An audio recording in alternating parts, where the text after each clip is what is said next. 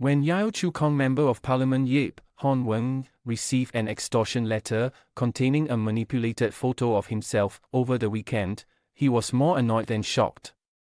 He was already aware from the news that such scams were ongoing, though he still has no idea how or why he was chosen as a victim. The deepfake, however, was not sophisticated and of a low quality, Mr. Yip told CNA on Tuesday, April 23. It was in black and white and was not very well rendered, which was partly how he knew right away it was a hoax. Mr. Yip was among several MPs who received such letters, along with Foreign Affairs Minister Vivian Balakrishnan, Jurong MP Tan Wu Meng and Holland Bukit Timah MP Edward Chia. According to the police, the letters, which were sent by post to the victims' workplaces, contained pictures of their faces, superimposed onto obscene photographs of a man and a woman purportedly in an intimate and compromising position. The perpetrators sought to make the recipients transfer money to prevent compromising photographs and videos of themselves from being leaked and exposed on social media, the police said. Affected politicians posted on social media about receiving the letters, saying they had lodged police reports.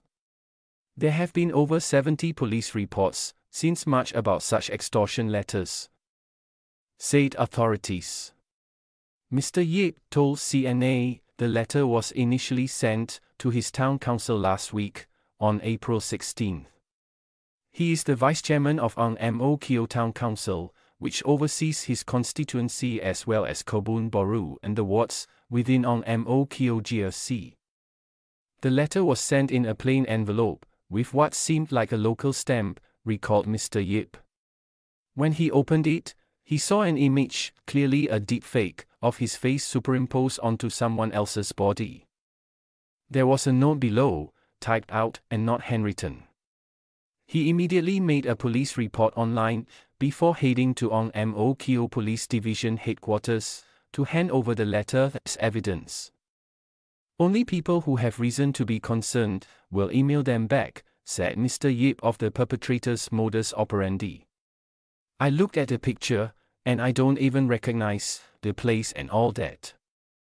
He added that his family members were shocked at first, but understood better when he explained to them the phenomenon of such threats. It brings to bear some of the parliamentary speeches I have made about cybersecurity, the rise of deepfakes and the need to exercise vigilance, Mr. Yip said. He noted how deepfakes are becoming more prevalent, with Prime Minister Lee Hsien Loong himself a victim of altered and distorted videos used to tout products or spread certain messages. In today's age of AI artificial intelligence, such things are bound to happen. People can use such mediums for nefarious objectives, Mr. Yip said.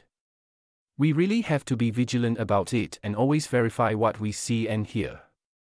Experts told CNA that the perpetrators likely chose to use physical mail due to a lack of traceability and a higher likelihood of victims actually reading. Just about everything can be traced and tracked online, or when our mobile phones are used, said Associate Professor Hannah Wifan Lim from Nanyang Technological University. Snail mail makes it harder to trace, especially if they wear gloves and leave no fingerprints, and post it in a straight letterbox using very normal-looking envelopes, which street CCTVs cannot capture or distinguish. The law and computer science expert added that most people who don't look at the photos carefully would not easily identify the deepfakes. This is especially so with the speed at which people seem to be happily forwarding messages on social media, she added. Mr. Benjamin Ong, who heads the Center of Excellence for National Security at the S.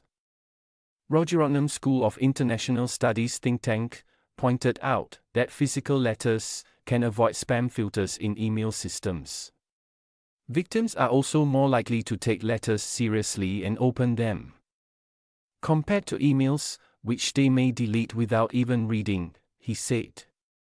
While it remains unclear who's behind the plot, the demand for money seems to indicate that they are criminals, motivated by profit, said Mr. Ong, who is also head of digital impact research at the school. He added that there are also known cases where rogue states collaborate with cyber-criminal gangs in such ruses. The Jurong MP Dr. Tan, one of the victims and also a member of the Government Parliamentary Committee for Home Affairs and Law, wrote on Facebook on Saturday that he did not want to conjecture the identity of the ringleaders or whether they were based in Singapore or overseas. "I rather not speculate on why this is happening now, at a very important time in Singapore's history," he said. "But let me say this, we are not afraid. And we will not let anyone intimidate us or deter us from doing our duty."